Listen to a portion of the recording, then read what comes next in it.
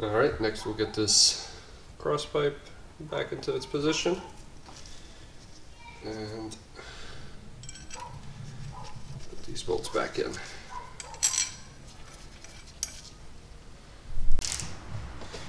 Okay, these bolts have to be tightened down to 9 foot-pounds.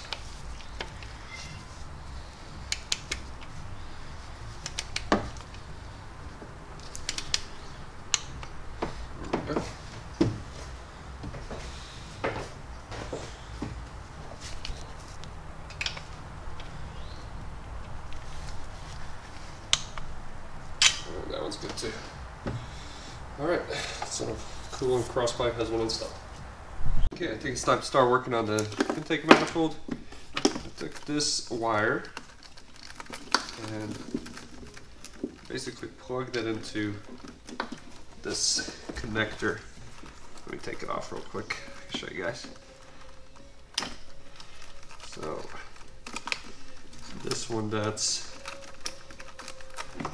attached to this wiring harness. I pushed it behind here. It was normally hooked onto the back of the intake manifold, but if I ever want to remove that again, I don't want to have to deal with that again. So, there we go.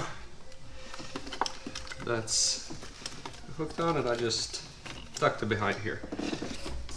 This one's gonna get connected to the intake manifold itself, and so is this one. They just plug into the back. Now let's put that on and plug those two back in. Okay, so just to show you guys, that's for the plug and that's for that little vacuum line right there. So this is the back of the intake manifold. This is gonna have to be shoved behind all those wires so that it can be connected to the brake booster. I just laid the intake manifold on top, but before I put it all the way back, I am gonna swap out these 2 coolant lines right here. So those 2 coolant lines have been replaced. So now I'm just gonna run this tube behind here and connect these, the little vacuum line I guess, and the connector to the back, and drop the whole intake manifold in place. The 2 rear bolts you can now remove because remember they're going to be sliding underneath here, but you don't want them being at the bottom either. So what I did is I took some tape and I just kind of taped them slightly up until I push them in there, and I'll just remove the tape and they should be able to slide in there perfectly. Alright, so intake manifold has slid back into place. One other thing I don't know if I mentioned previously, this tube, you need to make sure that you slide it behind here. Remember, this part is going to pop right into this oil or valve cover, and then it comes around, and here's the other portion of it. So this is going to plug in.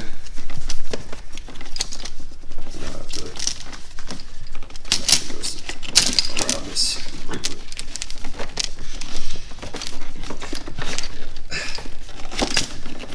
Alright.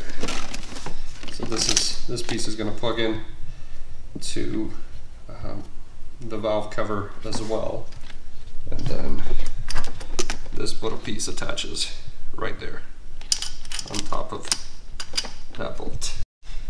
From the intake manifold, remember the brake booster line comes in and we plug it in to the brake booster itself. So now we just got to make sure to reattach this clamp back on here. Alright, next we're going to attach the intake manifold bolts back into their positions.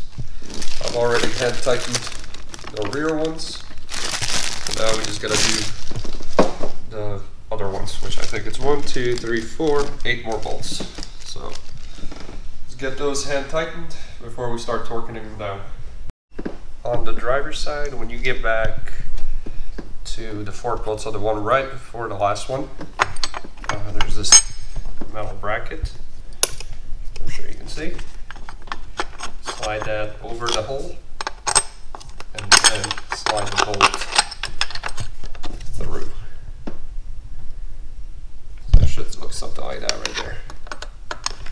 And the other part of the metal bracket, of course, if you remove it, goes back all the way to the last bolt.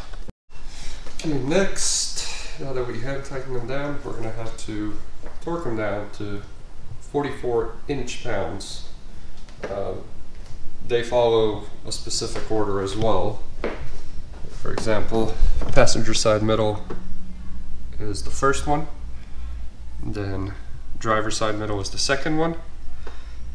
Driver side, basically second from the firewall, is the third one. Fourth one is the second from the front on the passenger side. Fifth one is the second from the firewall on the passenger side. 6 is right there, which is the second from the front on the driver's side. 7 is right there, the first one from the front on the driver's side. 8 is the one closest to the firewall on the passenger side. 9 is the one closest to the firewall on the driver's side, and 10 is the closest one to the front on the passenger side. Tighten them all down at 44 inch-pounds. Tell you the truth, the rear ones I couldn't even reach with my torque wrench, so I just hand tightened it to what I felt like approximately 44 inch-pounds. Guess whatever that feels like. And now we got to do a second pass, and that second pass is we're going to follow that same sequence but with 89 inch-pounds this time. So everything's been tightened down. At this point we can start basically reconnecting everything, all of the fuel injectors, etc, etc. But it's about 9 o'clock right now, so I'm gonna leave it off as is. But glad I got this far. This was one of my painful in my head things that I needed to do because of all the stuff that's going on behind here. The other one is the radiator and the fan. That's, again, in my head, stuck as something painful to do. Hopefully, maybe another day's worth of work. Maybe a little bit more than that, depending on if I have to look at stuff and figure it out. And put the fluids in and crank it up.